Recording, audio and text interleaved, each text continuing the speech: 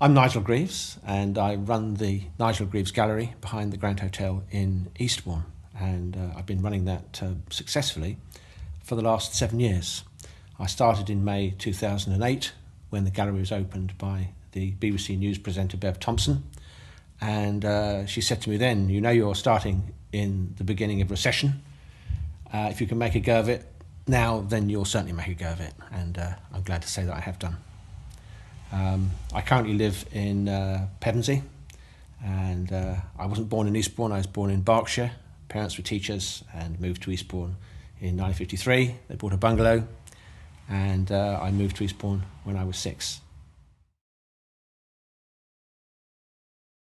Well, when I was at my day school, I was pretty average at most things, but always I thought pretty good at art. So I was destined to go to art college, which I did, and I thought to myself, this is a fantastic opportunity because I've always been good at art. But as soon as I got to art college, everyone else was better than me. It was 3 years of tremendous levelling, and the competition and spirit was excellent in those days. And this was at the top of St Anne's Road, which is now Flats. That was the Eastbourne College of Art and Design that used to be the old grammar school. So it has an immense amount of history.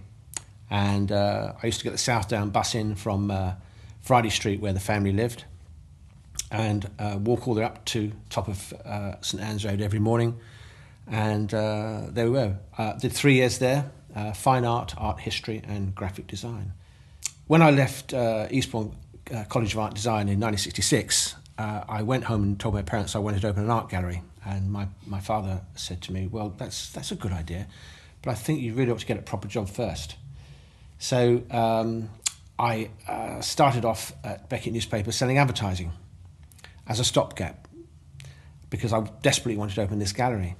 And I found that I enjoyed this job at the newspaper. And within several years, I got my first promotion. So I put the starting of the gallery on hold. But very interesting in those days, in 1966, because Eastbourne was very different to how it is now. Of course, you could park in Terminus Road. There were no double yellow lines, there were no traffic wardens, and you could park your car outside Woolworths, and you could leave it there all day. There were many, many different types of business in Terminus Road, of course, not like now. There used to be the butcher, the baker, candlestick maker, and small businesses were everywhere in the town. A very different situation to now. So putting the gallery on hold, I got married, obviously, children, that takes your life over, stopped me opening the gallery. But all during my career, I painted ready to open this gallery. So when I got to the age of 40, had another promotion. That put the operation of the gallery on hold, but I was still painting. I then became a director of the company. And that was a life-changing situation because you get a better company car, but I'm still painting all through my career, ready to open the gallery. And when I opened the gallery, of course, my accountant was quite stunned to find that I was opening a business without having to buy any stock. I'd already got my stock, which was a good situation, and particularly opening in a recession, at the start of a recession. That was a challenge, but I soon realised that it was a good thing to do and I should have done it really from day one. But my career helped me enormously because I was dealing with a plethora of different types of business, as I say, from butcher, baker to candlestick maker, right through to large stores, estate agents, the whole gamut. And it gave me a tremendous insight into different types and styles of businesses and how they were run. And it really sort of opened me up, if you like, and it helped me in my creativeness in terms of producing artwork. But of course, being trained as a graphic designer, that's what has helped me to produce a wide range of artwork. I have a discipline to produce different types of work, different subjects, because everybody's different, and if you're selling artwork, you've got to try as best as you can to appeal to the mass market. But going back to Beckett Newspapers, the changes there were dramatic. In Pevensey Road, where the Eastbourne Gazette and Herald was, We had the old linotype machines. It was called hot metal. We then changed over to letterpress and web offset, and of course it's very famous with Fortress Wapping, Eddie Shah and all that, with free newspapers. We went all through that. And the interesting thing about the Beckett newspaper group is that the Eastbourne Gazette, that has been published since 1859, has never missed a midweek slot. It is always published. And in fact, it is still probably one of the only midweek paid for newspapers left in the UK. The Eastbourne Herald was first incorporated in 1924 as the Eastbourne Herald Chronicle, and that changed to the Eastbourne Herald in the 70s.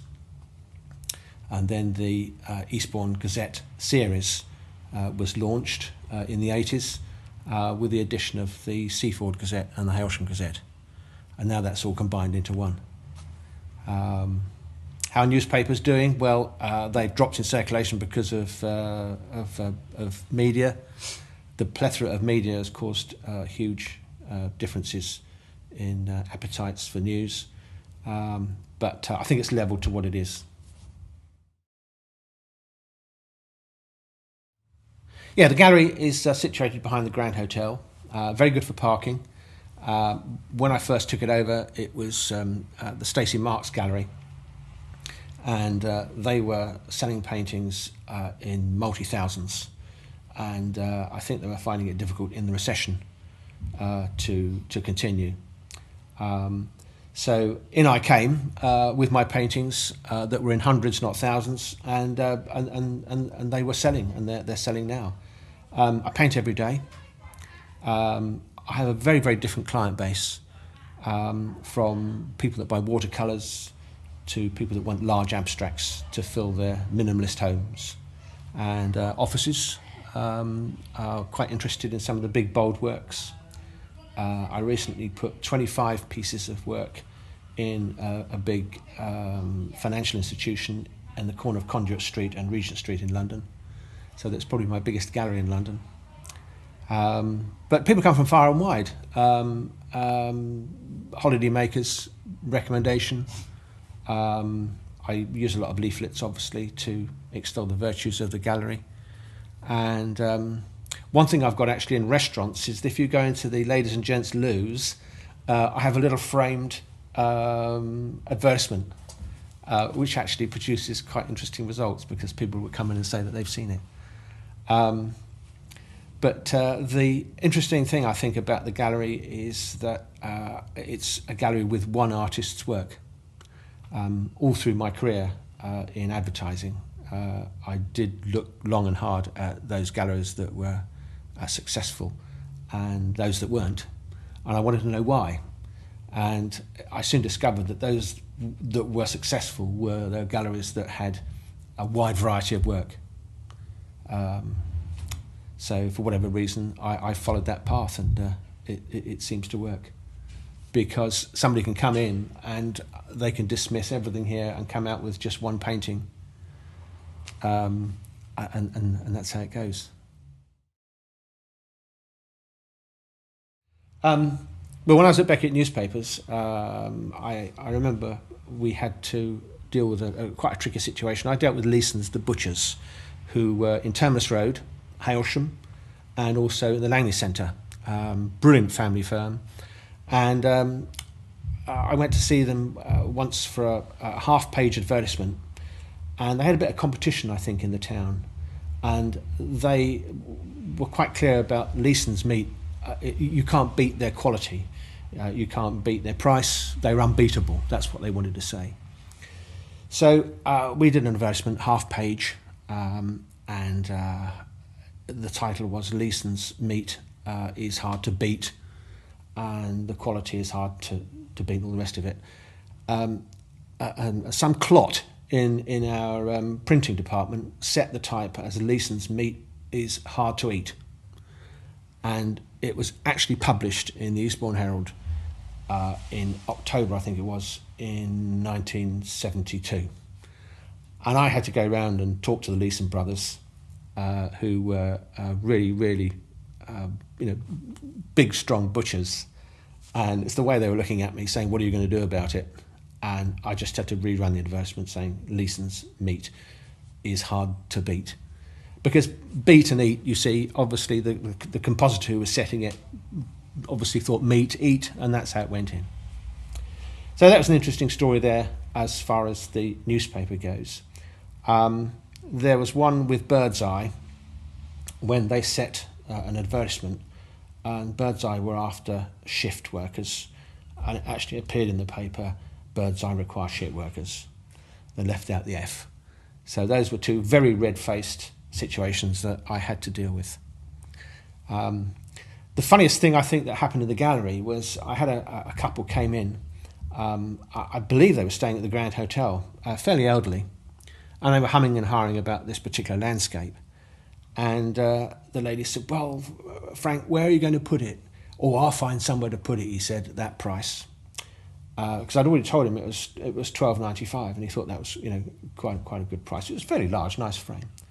Anyway, he came to pay for it, and he said, "Well, we're staying at the hotel." And I said, "I'm not sure if it was the Grand, it could have been."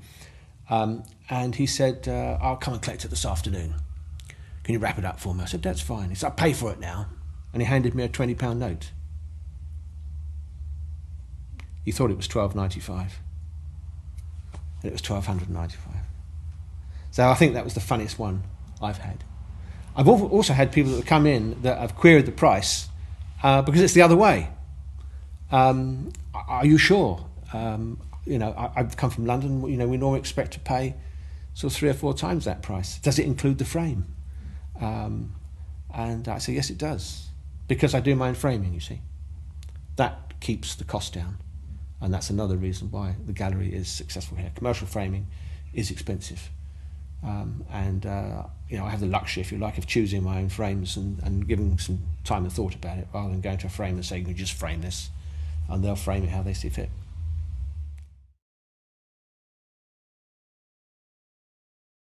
Well, the pier is such an iconic, very statuesque object. You can't miss it. And if you talk about Eastbourne, you have to talk about and think about the pier. My parents used to talk about dances on the pier in the ballroom, which of course ended up as an amusement arcade. But the pier itself is quite a stunning structure. In the winter, when you get force 7 gales and you get high tides, you wonder how on earth that structure is able to stand up. And I remember once we were having a meeting with the marketing group at the end of the pier, and it was blowing a howling gale, both there and back. We got soaked going there and soaked coming back. And of course, that's what you have to do. You have to choose which side you went down the pier. But with regard to the terrible fire, I was actually here in the gallery when pretty soon people outside were saying, "The pier's on fire, the pier's on fire." So I closed the gallery thinking, "This can't be right, the pier on fire." And as soon as I got to the top of the road there, I could see the belching smoke. And it was dreadful. There was almost an eerie calm.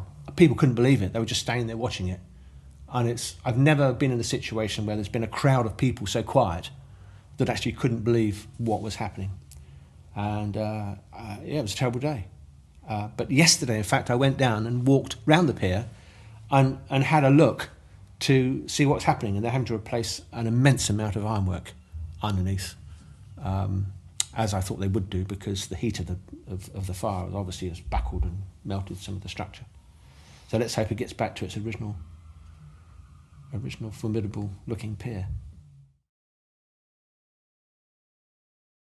Well, now, from the age of 9 until I was 12, I was in the Eastbourne Silver Band, and I learnt to play the cornet and the euphonium, and in fact any instrument with a 3-valve configuration, and that was great fun. And the year, I think it was probably 1959, I played solo cornet with Dag Raider Hollands, and we played the Eton Boating song on the bandstand.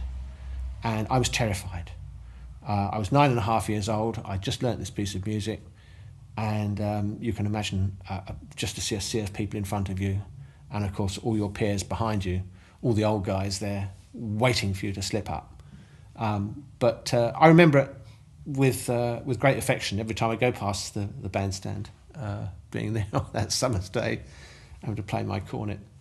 But much to my parents' disdain, I joined the Sea Cadets because my mates were in the Sea Cadets, and I was there until I went to art college.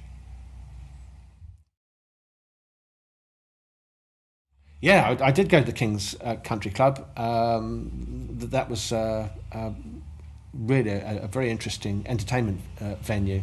They had some brilliant stars there. I saw the 3 Degrees, Tommy Cooper, and all those famous people. King's was the venue to be at a weekend, and you could go there and have a meal as well, and you could park there, and they didn't charge you for parking. And Eastbourne misses King's Country Club desperately because there's nothing, and has been nothing, to replace it.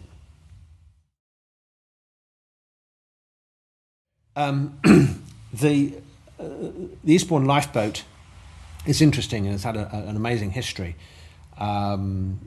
It's saved so many lives, and of course a lot of people don't realise it's all voluntary.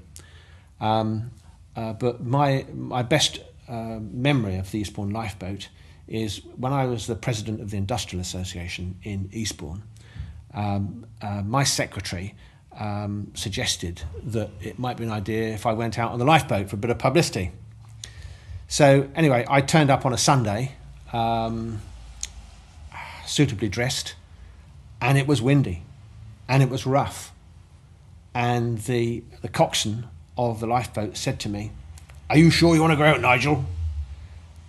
It's a bit rough out there. I don't want you to get hurt," he said. This was Derek Huggett, the coxswain. So I said, "No, that's fine. I mean, obviously a lifeboat, you wouldn't expect it to be anything else other than safe." So I put all the kit on, and I was dressed up like a lifeboat man. And of course, in those days, it went down the chute in Royal Parade. So down the chute we went, and crash. We got soaked immediately, and off we went. And it was bobbing up and bobbing down, bobbing up and bobbing down. And the coxswain could see that I was a little bit shaken, if you like, from this. So we had to be strapped in, and we had to be clipped on.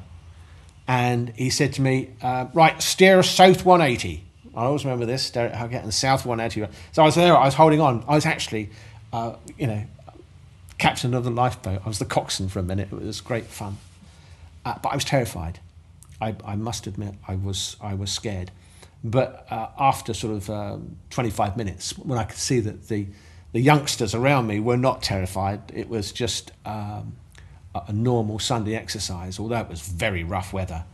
That put me at ease, and I enjoyed the rest of it immensely. Yeah, the theatres in Eastbourne are interesting, and particularly going back when I was the investment director at Beckett Newspapers, we had to juggle the advertising with the Borough Council's budget. The Congress was uppermost in the council's thoughts, of course, because it was the flagship, and that had an amazing amount of stars that came, and I think in most cases filled the theatre when they had the big stars. The Hippodrome, of course, has got amazing history. My mother tells me of stories when she was a tiller girl there in the Hippodrome, because my mother was born in Eastbourne, and she would go there with her sister and her friends and dress up there on a Friday and Saturday night, and they would entertain the people before the main act came on. Beachy Head is very important to the town because it really put Eastbourne on the map. It puts Eastbourne on the map regularly because people occasionally jump off. But what people don't know are how many people actually go to Beachy Head with the intent of jumping off but change their mind. And it's interesting because John Surtees came to our Rotary Club a few years ago and gave us a talk, an after lunch talk about people that were ending their lives on Beachy Head. And what's interesting is that the amount of people that they don't actually jump off. Most people will spin round and disorientate themselves and then find their way to the edge. Some people will roll over and roll off. They don't actually just jump off. So the jumping off bit is not strictly true. When we were in the marketing group, we had this mad idea of putting a net down there. We thought this would be amazing publicity, where we could have this net at the bottom, probably at about 10 metres on struts to stop people from jumping off, but it never got through. But it would have been a bit of fun. The change in Eastbourne has been really dramatic. If I look at one of my student jobs working at Duncan Foster, the bakery, in Lockbridge Drove, it was a single track. Now it's almost like a motorway. And Eastbourne, of course, does need some good communications out of the town, but the road structure in Eastbourne with regard to the Cross Levels Way and the new strip that goes from Hannon Park to Polegate is obviously much better than it was. The Hannon Park level crossing is quite a stunning situation. When I was in the marketing group, we thought we could probably do something about it, but we couldn't, because British Rail, once you've got a rail line going through, it takes precedence over everything else. There were views and thoughts about having a bridge across the top, but of course it meant demolishing so many buildings, so that never happened. But the change in Eastbourne I think has been mostly dramatic in terms of building. The housing at Sovereign Harbour, at Friday Street and Langley. If you were to take a photograph or an aerial picture of how it was, say, 25, 30, 40 years ago, you'd be astonished at the change, and the rapid change as well. Demographically, Eastbourne has changed quite a bit. It was known as the bath chair town, God's waiting room and all the rest of it. But the demographic has changed. A lot of younger people have come to Eastbourne, I think, in the main because of affordable housing. Where they work, I don't know, because years ago, the Industrial Association was proud to extol the virtues of some 20 or 30 industrialists that used to make things in Eastbourne, like Nobo used to make notice boards. And a lot of people don't realise that that's how the Nobo notice boards came about. We used to make screws for 13-amp plugs, all sorts of amazing things, soap, and a lot of cosmetics were made in Eastbourne. And one of the big factories is about to be turned into an Aldi at Hannon Park. Another big change in Eastbourne, of course, are pubs. There used to be something like 27 pubs, I think, and there are probably only about 7 or 8 now. That's quite a dramatic change. But the saddest change, of course, are the number of small businesses that have gone. And I think a lot of that is to do with out-of-town shopping. You can now go out-of-town shopping and you can buy a can of paint at 3 o'clock in the morning, 24-hour shopping. And the small DIY shops that used to be in Eastbourne, I think there are about half a dozen of them, all gone, which is really sad. And it's a shame, really, because when you think about it, every large business started off as a small business, and there are no small businesses now, unless they're in IT or something like that, or unless they can work hard and make it like I do.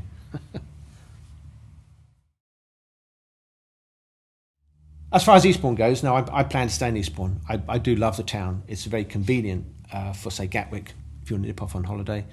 It's just up the road.